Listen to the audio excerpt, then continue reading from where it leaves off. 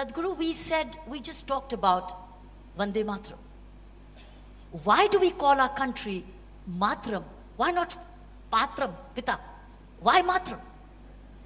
Why it's motherland? Why not fatherland? Why not both? Because though essentially a nation is a people, yes, but the boundaries and the definition of a nation comes from a land. yes, A land or earth, we've always seen it as mother, because if we sow a seed, life comes back at us. yes, So we see it as a woman. So almost everywhere except in certain very martial cultures, always nation has been seen as a woman or a mother, because it's a definition of a defined aspect of geography which makes a nation in a certain sense. yes. Is that the only reason? When did it begin? I would say it began with this nation because this is the oldest nation on the planet. It defies what people think is a nation today. The modern nations are made. People are making nations based on language, religion, race, ethnicity, maybe a little bit of ideology, one or two.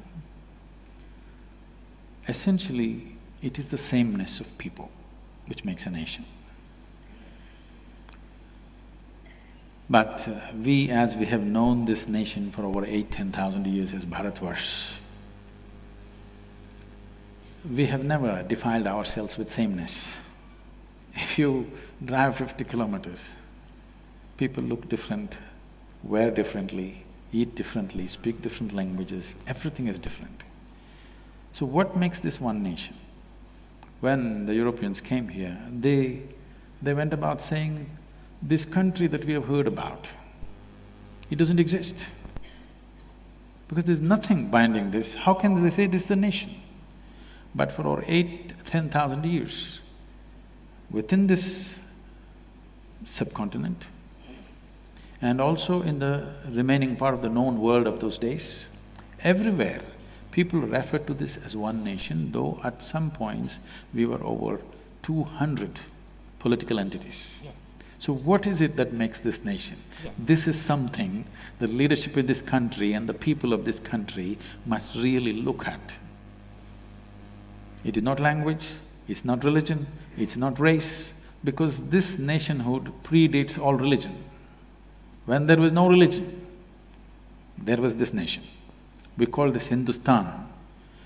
It did not mean representing a particular group of people who belong to a certain religion, it was only a geographical description.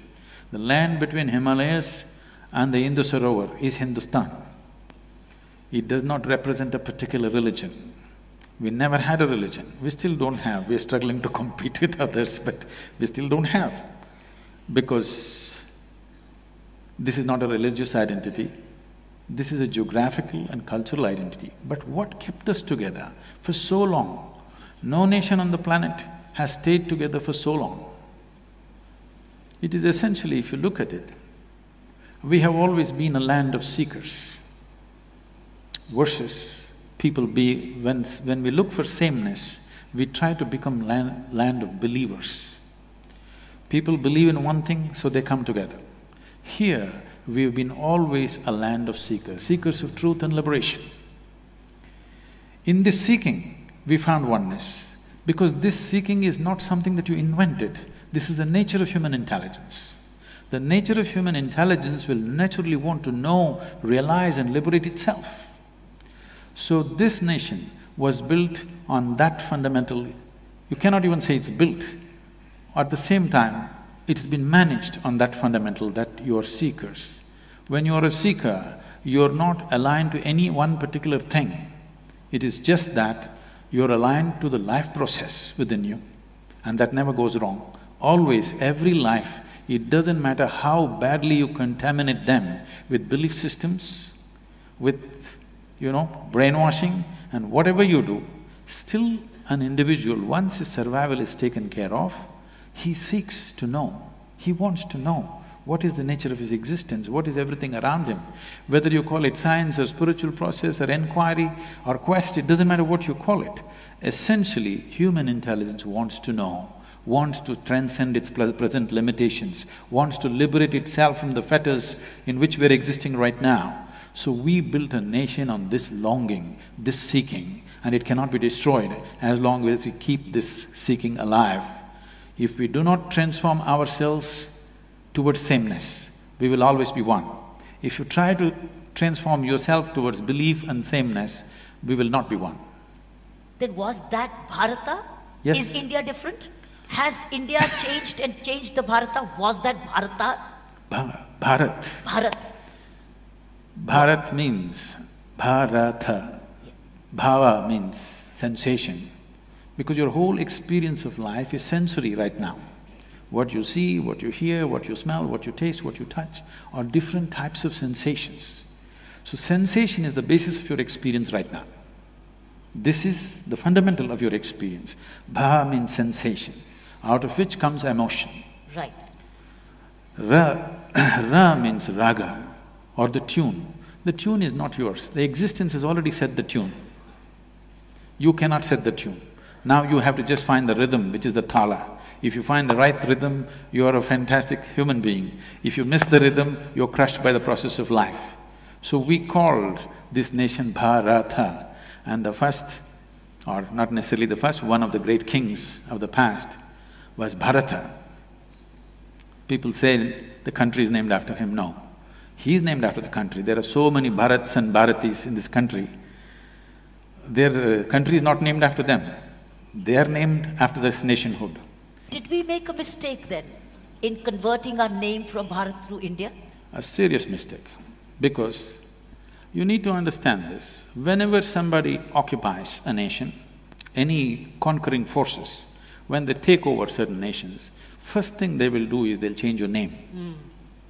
This is the technology of dominance. This is the technology of enslaving.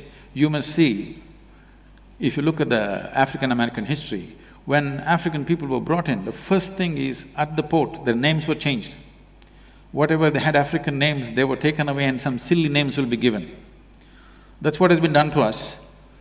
Thiruvananthapuram is Trivandrum, okay? Chennai is Madras. We don't know whether we're mad or we're rascals. Like this, India, what does it mean? It doesn't mean anything. So if I give you a meaningless name, you will become a meaningless, stupid person in front of me, because I have a meaningful name, I have a tradition, I have a culture, you have nothing. So in that context, we have become India. This is the first thing, because the concept of a nation must sink into everybody's mind. Yes. Because nation is just an idea. When this idea burns through your mind and sinks into your heart and your passion is risen towards that, then you have a real nation. Otherwise, nation is just in the paper. This is the unfortunate reality for us right now. So at least when they left in 1947, the first thing we should have done is change the name in such a way that it resonates in some way in everybody's mind. Right. Now you are using an English name for an Indian nation. Hardly 2–3% of us can speak English language in this country properly, okay? The remaining people are essentially left out. I think this is one thing I would like to request the present Prime Minister. We must rename this country in a way it reverberates in everybody's hearts. Wow.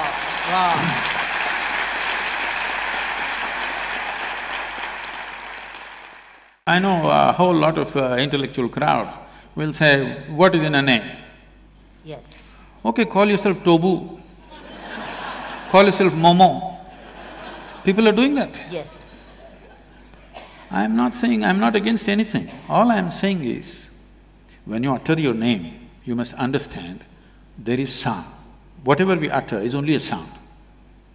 The meaning is only a psychological thing, a social thing. Right now if I say kiran, it's only a sound. The meaning is psychological and social. Leave the meaning of it. The sound is existential and it has a power. Bharat has power. This power has to reverberate through everybody's hearts in this country. And the idea of what it means to be an Indian, the fundamental concept, 5 things you must know about being an Indian. This must get across to every human being. Because if every human being who lives in this country, if his aspirations are not the same as the national aspiration, then you don't have a nation, you just have names. It is not just that the name will do everything. Name has to inspire passion in people for the nation. Yes. Right now, they have only hormonal passions going, there's no passion for the nation. Yes. Okay? Yes. So that is why what is happening to the woman is happening. Yes. So, it is not that a name is a solution for everything, but nationhood. Why nationhood is important is, why can't we think about the whole world? We can. But nationhood is the largest piece of humanity that you can be committed to right now. That's why a nation is important.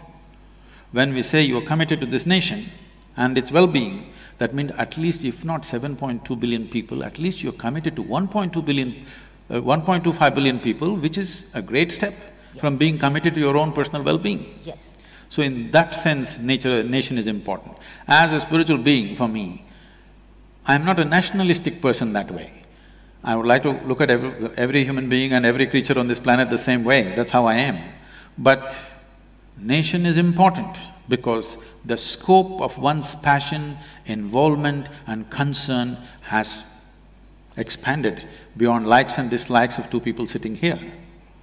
I think with the return, as we notice, return of Hindi much more, in the last 10 days, Hindi has returned much more. So we might hear Bharatvasi much more, Bharatiya much more. You're leaving us out, we are from the south.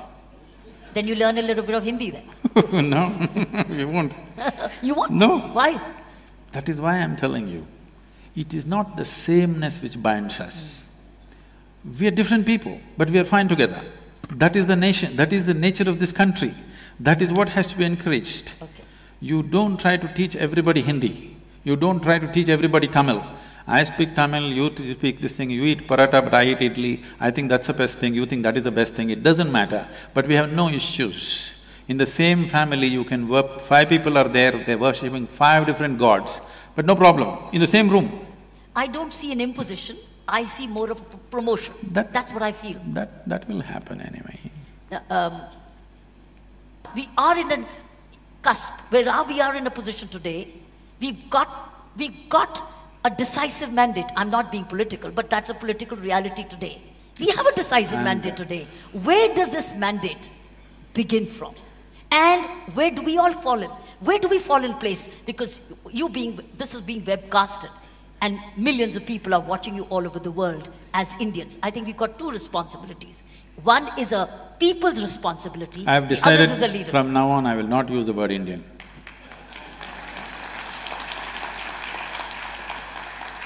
Why? Yeah, I would like to use the word Bharat. I told you, Hindi is coming in. I have started the moment… That's the Hindi name of India anyway. No, it is Hindustan. We also call it Hindustan. Yes, actually, Hindustan describes the geography, Bharat describes the culture. Right. I think a time has come Very nice. where our identity has to be cultural, because culture is inclusive. This is something we must understand.